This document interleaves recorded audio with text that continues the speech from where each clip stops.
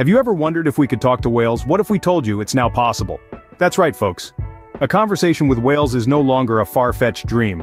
In a remarkable interaction, researchers from the SETI Institute and UC Davis engaged in a 20-minute exchange with Twain, a 38-year-old humpback whale in southeast Alaska.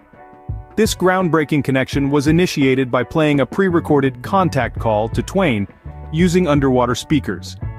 The call, known as a whoop throp, is a specific greeting in the humpback language.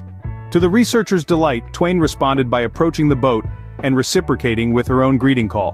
What's more fascinating is that Twain adjusted the frequency of her calls in response to the broadcast, demonstrating a form of interactive conversation. This behavior, according to Dr. Brenda McCowan from UC Davis, signifies the first ever communicative exchange between humans and humpback whales in their own language. This incredible interaction has opened new doors, marking the first instance of humans conversing with whales in their own language. Now, you might ask, why whales? What does this have to do with aliens? Well, the purpose of this groundbreaking study was to understand non-human communication. Researchers believe that by decoding the complex language of humpback whales, they can develop strategies to comprehend potential communication from extraterrestrial beings. Humpback whales, with their high intelligence and advanced communication abilities, serve as excellent proxies for this purpose.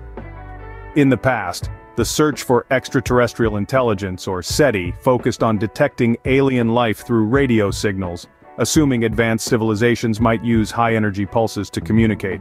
However, the unpredictable nature of alien communication has led researchers to shift their focus. Now, they are developing tools capable of scanning for signals of intelligence amid the cosmic background noise. So next time you hear a whale song, remember it's not just a call, it's a conversation that might help us connect with beings far beyond our blue planet.